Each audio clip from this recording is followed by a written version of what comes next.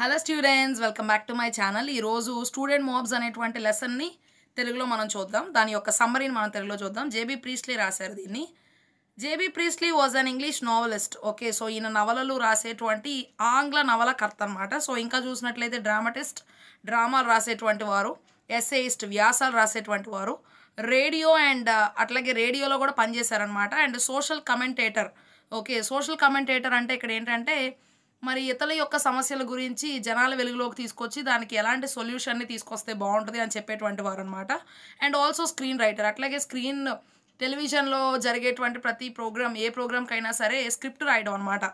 తర్వాత the writer shows he's disappointment on the disruptive behaviour of the students. Okay, so writer గారు ఏంటి అంటే చాలా బాధపడ్డారనమాట. సో విఘాతం కలిగి వారి యొక్క జీవితం, స్టూడెంట్స్ విద్యార్థుల యొక్క జీవితం ఎలాగా ఉంది, ఏ ధోరణిలో వారు నడుస్తూ ఉన్నారు అనేటువంటి ఆలోచన ఆయన చాలా బాధకు గురి చేసిందనమాట. He feels that students who are responsible for violence. Okay, so ఆయన ఏమనుకుంటున్నారు అంటే ఈ యొక్క హింసాపూర్వకమైనటువంటి జీవితం అంతటి కూడా ఎవరు బాధ్యత వహించాలి? ఈ యొక్క స్టూడెంట్సే. ఎందుకు అట్లా చేస్తూ ఉన్నారు? Should be treated as other sort of ఎజిటేటర్స్. Okay, so ఎజిటేటర్స్ అంటే ఇక్కడ ఆందోళనకారులు అనమాట. సో మనకి బాధ కలిగిస్తూ, ఆందోళన కలిగిస్తూ ఉండేటువంటి వారుగా వీరు ఈ రోజున ఉంటూ ఉన్నారు. And creating disturbance to the society. మన యొక్క సమాజానికి ఎంతో డిస్టర్బెన్సెస్ని క్రియేట్ చేసేటువంటి ఒక గుంపుగా ఈ యొక్క స్టూడెంట్స్ అనే వాళ్ళు ఉంటా ఉన్నారనమాట. He advises that ignorant and stupid students are to send to the homes. Okay, so ఈయన ఏం చెప్తూ ఉన్నారు అంటే ఇలాంటి వారిని చదువు మీద ఏకాగ్రత లేకోకుండా మిగతా చెడ్డ పనులని చేసేటువంటి స్టూడెంట్స్ని ఏం చేయాలి అంటే విద్యార్థులు వాళ్ళు ఎలాగ పంపించేయాలి. And be not allowed to receive higher education at public expense. ఎందుకంటే వాళ్ళు ఇక్కడ ఉండి మంచి ఉన్నతమైనటువంటి విద్యను అభ్యసించడానికి ఈ యొక్క పబ్లిక్ ప్రాపర్టీ ఏదైతే ఉందో మన యొక్క పబ్లిక్, ఓకే, సో మన యొక్క గవర్నమెంట్ నుండి వచ్చేటువంటి డబ్బుల ద్వారా చదువుకోవడానికి వారు అర్హులు కాదు అనే విషయాన్ని ఆయన చెప్తూ ఉన్నారనమాట. He feels that students are wasting there time. Okay, so వారి యొక్క సమయాన్ని అంతా కూడా వృధా చేస్తూ ఉన్నారు విద్యార్థులు. And also others energy. So ఇతరుల యొక్క శక్తిని పాడు చేస్తూ ఉన్నారు. ఎందుకంటే టీచర్స్ కష్టపడి చెప్తూ ఉంటారు కదా. అట్లాగే మనీ. ఓకే, సో అలాగే పేరెంట్స్ పెడుతున్నటువంటి డబ్బును వృధా చేస్తున్నారు. It is fact that parents sacrifice there basic needs to give quality education to their words.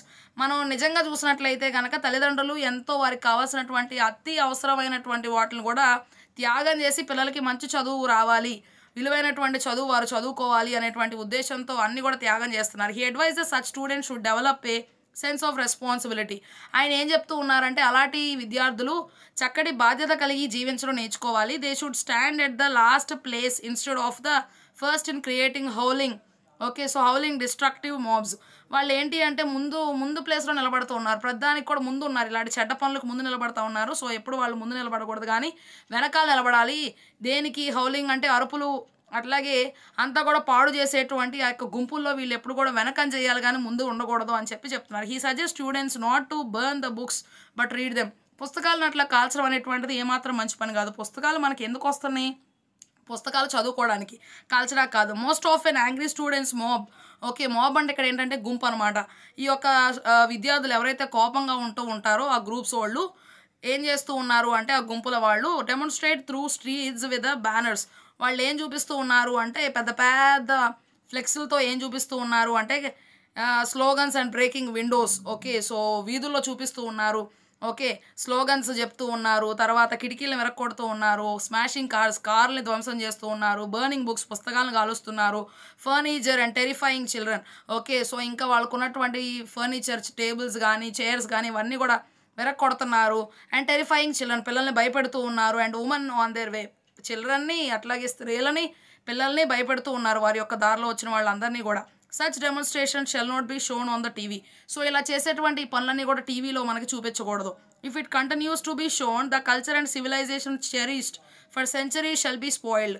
ఇలాంటి వాటిని కనుక టీవీలో చూపిస్తూ ఉంటే మనం ఇంతకాలం నేర్చుకున్నటువంటి నాగరికతని, ఇంతకాలం మనకున్నటువంటి ఆచారాలు అన్నీ కూడా పోయి అన్నీ కూడా సర్వనాశనం అయిపోతాయి అని చెప్పి ఆథర్ చెప్తున్నారనమాట. The writer predicts that these demonstrations against the government might be organized by themselves secretly on a rent a mob basis. ఇక్కడ ఇలాంటివి ఎందుకు చేస్తూ ఉంటారంటే ఆయన ఊహిస్తూ ఉన్నారనమాట. ఏమని ఊహిస్తున్నారంటే ఇలాంటివన్నీ కూడా చేయమని కొంతమంది మనుషులు ఈ యొక్క పిల్లల్ని ఉసుగొలుపుతూ ఉంటారు, విద్యార్థుల్ని. గవర్నమెంట్కి వ్యతిరేకంగా, ప్రభుత్వానికి వ్యతిరేకంగా మీరు ఈ పనులు చేయండి, మీకు కొన్ని డబ్బులు ఇస్తాము అని చెప్పి గుంపుల్ని తయారు చేసి వారిని ఉరికొలుపుతారనమాట, ముందుకి నడిపిస్తారనమాట. అట్లా చేసేటువంటి పనులు అన్నమాట ఇవి. అట్లాగే the destruction of public property is ఇన్ఎక్స్క్యూజబుల్. Okay, so మన గవర్నమెంట్ యొక్క ప్రాపర్టీని పాడు చేసేటువంటి హక్కు ఎవరికీ లేదు. అట్లా చేయటం అనేటువంటిది చాలా తప్పు అని చెప్తూ ఉన్నారనమాట. క్షమించలేని తప్పు అనమాట. So two official policies when two official policies clash, embassies are instantly surrounded by students. మనం చూసినట్లయితే ఈ యొక్క రాయబార కార్యాలయాలు ఉంటాయి అనమాట. ఈ దేశం నుండి ఇంకో దేశానికి ఉండేటువంటి ఆ యొక్క ఎంబసీస్ని మనం చూసినట్లయితే అవన్నీ కూడా స్టూడెంట్స్తోనే ఎప్పుడు కూడా చుట్టూ స్టూడెంట్స్తో నిండి ఉంటాయి అనమాట. And attacked as if in a political circus. అవన్నీ కూడా ఎలా ఉంటాయి అంటే రాజకీయపరమైనటువంటి ఒక సర్కస్ లాగా చూడటానికి ఉంటాయి అనమాట. He believes that it may be part of the government policies. ఇవన్నీ కూడా మనకి ప్రభుత్వం నుండి వచ్చేటువంటి కొన్ని రకాల పాలసీస్ అనమాట. And they అనెథికల్లీ involve students in violence.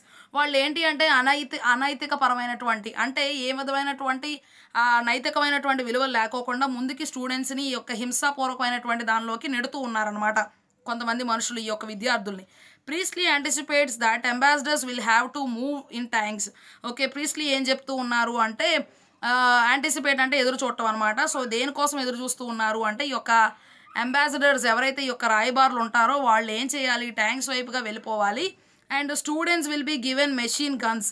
ఇంకా పిల్లలకి ఏమో మెషిన్తో పనిచేసేటువంటి తుపాకీలను ఇస్తా. అండ్ ఫ్లేమ్ ఫ్లవర్స్, ఓకే, కాల్చేటువంటి ఆ పువ్వులు లాంటి ఆ బాంబులు అవి ఇస్తా.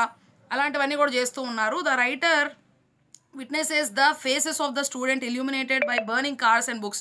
అలాగే ఈ యొక్క రచయిత గారు ఏమి గమనిస్తూ ఉన్నారు అంటే ఈ యొక్క పిల్లల యొక్క విద్యార్థుల యొక్క ముఖాలు దేంతో వెలుగుతూ ఉన్నాయి అంటే కారిపోతున్నటువంటి ఆ కారుల ద్వారా లేదా కాలిపోతున్నటువంటి పుస్తకాలతో ఈ వారి యొక్క ముఖాలు అయితే వెలుగుతూ ఉండడం ఆయన గమనించారనమాట. He certain that it is not political ఎంతూసియాజం.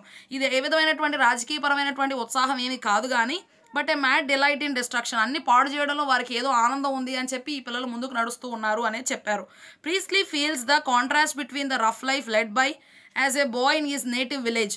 ఈయన ఏం చేశారు అంటే కొన్ని మనుషుల యొక్క జీవితాలని పోల్చారనమాట. సో ఎవరైతే చాలా ఘోరమైనటువంటి సో కొంచెం కష్టపూరితమైనటువంటి జీవితాన్ని జీవిస్తూ ఉన్నటువంటి ఒక పిల్లవాడు తన యొక్క గ్రామంలో ఎలా నివసించాడు and the excessive violence in the present times. Okay, so ఇక్కడ చూసినట్లయితే విపరీతమైనటువంటి హింసాపూర్వకమైనటువంటి జీవితాన్ని జీవిస్తూ ఉన్నారు ఈ యొక్క కరెంట్ సొసైటీలో. ఓకే, ప్రత్యక్ష సమాజంలో అనమాట. ఇంకా చూసినట్లయితే దేవర్ fights in schools in his boyhood. వారి యొక్క స్కూల్లో చాలా రకాలైనటువంటి గొడవలు అనేవి వారి యొక్క స్కూల్లో గమనిస్తూ ఉంటారనమాట. చాలా గొడవలు అనేవి చూస్తూ ఉంటారు. But there were no హార్ట్లెస్నెస్ are hatred of life. అక్కడ ఎలాంటి విధమైనటువంటి హృదయం లేకోకుండా ఉండడం కానీ ప్రేమ లేకుండా ఉండడం కానీ సో ఇవన్నీ కూడా గమనించలేదన్నమాట. So they indeed were fights between equals but helpless people were never harmed. Okay, so అక్కడ ఏంటి అంటే గొడవలు ఉన్నప్పటికీ సరే ఏ విధమైనటువంటి ఆ నిస్సహాయ స్థితిలో ఉన్నటువంటి వారికి ఎలాంటి హామ్ అనేటువంటి జరగలేదనమాట. సో వారి మీదకి ఎలాంటి అపాయాలు కూడా రాలేదు. But now the young arrive eager to destroy. ఇప్పుడు మాత్రం యవనస్తులు ఎలాగున్నారంటే ప్రతిదాన్ని వారి దారిలో వచ్చే ప్రతిదాన్ని నాశనం చేయాలి అనేటువంటి ఉద్దేశంలో ఉన్నారు. నాట్ టు క్రియేట్, దేన్ని చేయాలన్న ఆలోచన లేదు కానీ చేసినటువంటి వాటిని పాడు చేయడానికి వీళ్ళు ముందుంటా ఉన్నారు. Some among they might not even belong to human race. కొంతమంది అయితే అసలు మానవ జాతికి సంబంధించినటువంటి వారిలాగే బిహేవ్ చేయట్లేదు. వారు ఏంటేంటో వారికి ఇష్టమైనట్టుగా వారు బ్రతుకుతూ ఉన్నారు. Simplicity, humbleness and discipline were the characteristic distinguish marks of A student in ancient times. ఇటువరకు ఏంటంటే చాలా సామాన్యంగా ఉండేవాళ్ళు, దేనంగా ఉండేవాళ్ళు, క్రమశిక్షణ కలిగి ఉండేవాళ్ళు.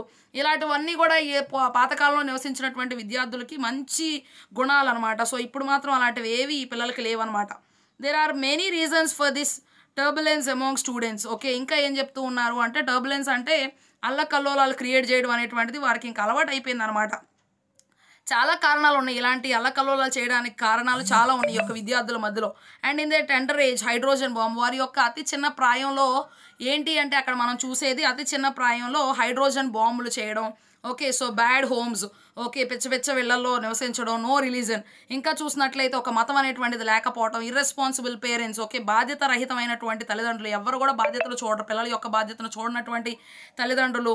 ఓకే, అండ్ అట్లాగే బోరింగ్ ఎన్వైర్న్మెంట్. సో ఏమాత్రం కూడా సంతోషం, ఆసక్తి లేనటువంటి చుట్టుపక్కల పరిసరాలు, ఇవన్నీ కూడా కారణం అనమాట. The right attitude towards students which could be adapted by all members of the community. So పిల్లలు మంచిగా ఉండాలి అంటే ప్రతి ఒక్కరు కూడా ఇనిషియేటివ్ తీసుకోవాలి. వారు చుట్టుపక్కల జీవించేటువంటి వారు అందరూ కూడా ఆ యొక్క బాధ్యతను తీసుకోవాలన్నమాట. మే only bring change among the young students of these days. ఇలాంటివన్నీ తీసుకుంటేనే ఈ మనుషుల్లో మంచి మార్పునైతే తీసుకురావడానికి అవకాశం ఉంటుంది, విద్యార్థులు మారడానికి అవకాశం ఉంటుంది అని చెప్పారనమాట ఈ యొక్క ప్రీస్ట్లీ గారు.